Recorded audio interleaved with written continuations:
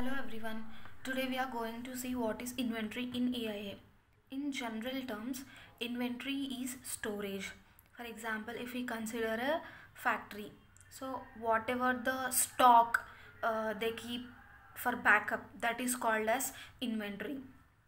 In the same way, even in environment also, inventory is nothing but compilation of environmental parameters. So here parameters are nothing but physical, chemical, biological, cultural, social and economical of proposed area of action. That means wherever the project is going to be started or wherever the project is going to be implemented, so that area, that proposed area, physical, chemical, biological properties are environmental parameters. That is called as inventory.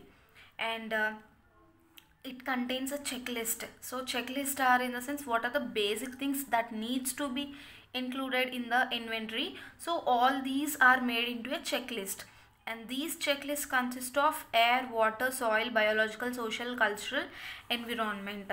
So air environment, we know it's a gas, and water is liquid, soil is land, biological is humans and living organisms.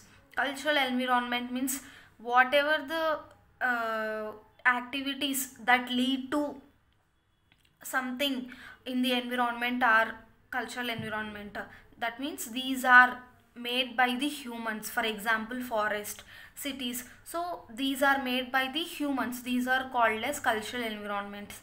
And so all these parameters are inventory in EIA.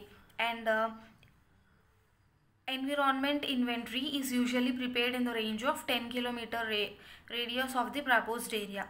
So what does this mean is, we have seen that all these parameters are considered in a proposed area of action. That means, for example, if project is implemented in this area, then all these parameters whatever we have discussed till now, these parameters are taken into consideration of this area only, not the entire land or any other specification.